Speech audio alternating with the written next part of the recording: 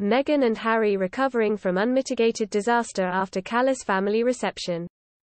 Meghan Markle and Prince Harry's attempts to bridge the gap with the royal family were met with indifference as they were repeatedly marginalised during their stay in the UK, royal author Christopher Anderson claimed. Prince Harry and Meghan Markle returned to the UK for a brief stay to mark the Queen's Platinum Jubilee in London last week. The Duke and Duchess of Sussex have been having a rather frosty relationship with several members of the royal family since their decision to step down from public life was announced in March 2020.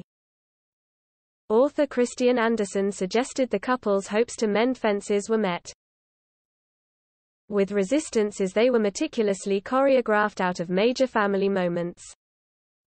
Mr. Anderson told Royally US, "The whole world was watching and waiting to see if fences would be mended.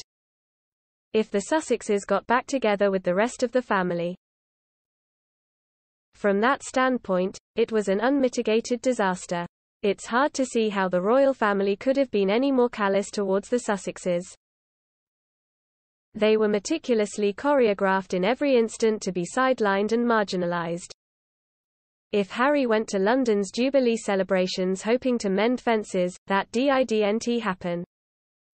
He added, "They literally turned their back on him at St. Paul's Cathedral. It was handled in a very cold and somewhat heartless way." Meghan and Harry are known to have been attending Trooping the Colour but did not take part in the carriage procession traditionally reserved for working members of the royal family. They later appeared at the service of Thanksgiving in St. Paul's but skipped on a lunch at Guildhall. Other senior members attended right after.